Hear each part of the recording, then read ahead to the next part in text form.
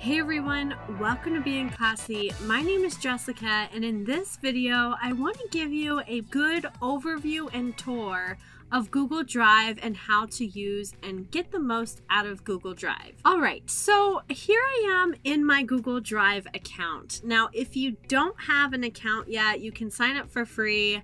There are also paid accounts that you can use to get paid features, upgraded storage, or you might have an account with a school, work, or organization.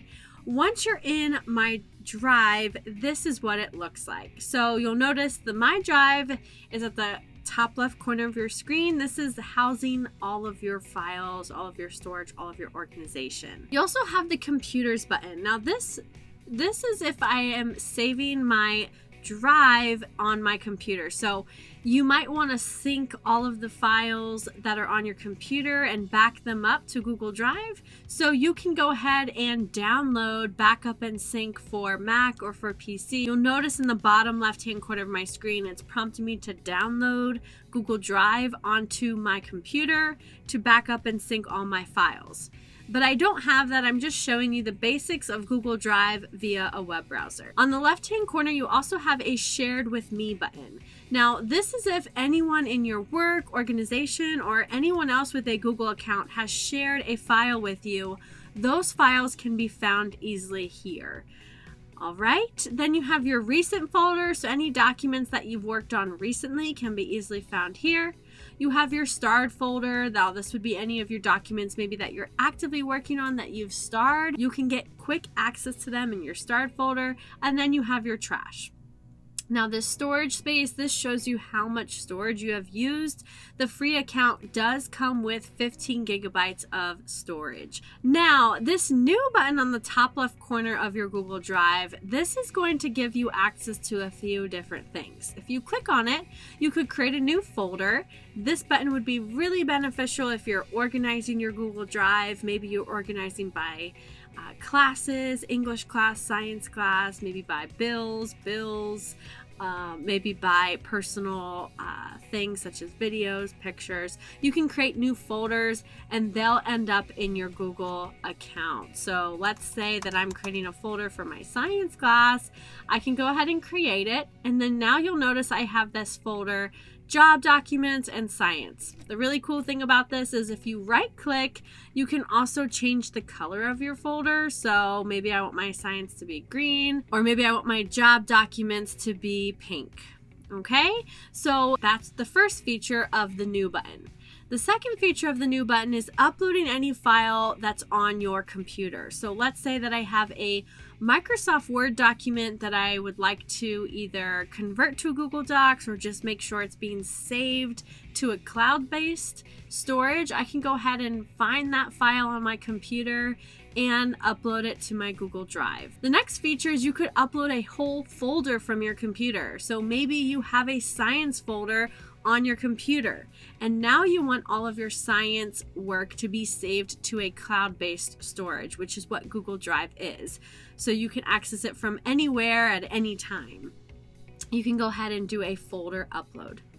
After those first three buttons, you'll notice this is where you can access Google Docs, which is Google's word processing application. You can find Google Sheets, which is comparable to Excel, which Microsoft has, or Numbers, which is what Apple has. Google Slides is a presentation application where you can create presentations similar to PowerPoint or Keynote. And Google Forms is something that you can use to create surveys or quizzes with. You also notice that there are more applications in your free Google account that you have access to. So that is what the new button is for. The next thing I want to show you is the different options that you have with your files in Google Drive. So for instance, let's say this report right here, I would like to see the different options that I have. So if I right click on this file, I'll see a few different things. Again, I right click on this file. I could share this file with someone else. If I click on share, I can input somebody in my organization's name. I could add people, groups, their email addresses, and then I could share this file with them. The other things you can do is, again, you can get that shareable link. You could show the file location. You could add this to a shortcut to your Google Drive. You could move this. Maybe this was supposed to be in my science folder. So if I click move, I could move that to a folder in my Google Drive account. The other thing you have access to by right-clicking is you could rename the file. You could add it to your starred file. You could make a copy of it. You could download, or you could remove it, which would put it in your trash.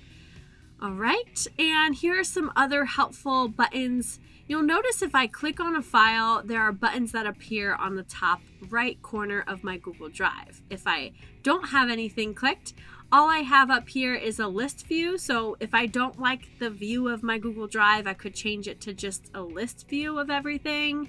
Whatever works best for you. I could go back to grid view. And I could also just view the details of different documents. So if I'm collaborating with somebody on a document, that is really helpful to see the different activities. So you'll notice if I click on this file and I'm clicking on this I button, it's showing me the details of this file. So it's showing that I've not shared it with anybody.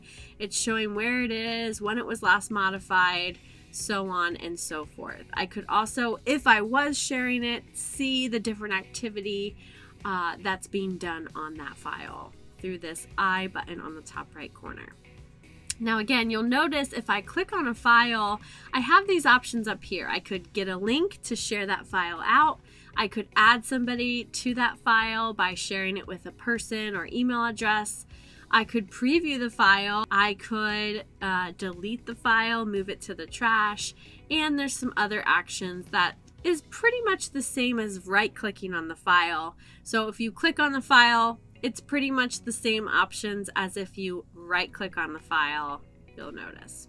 Google also has a powerful search option. So let's say you can't find a file that you were working on. Maybe you didn't save it properly to one of your folders, or you're looking for a file quickly that somebody shared with you. You can navigate here to search for that file. There's also some more advanced search options that you could click on to find something. So I hope this video was helpful for you in getting started navigating and making use of Google Drive. If this video was helpful, would you please like this video and make sure you've subscribed to Being Classy to stay up to date with all my tech tips and tech tutorials. Don't forget to stay positive, pursue the moment, and help somebody. Thanks everyone. Catch you next time.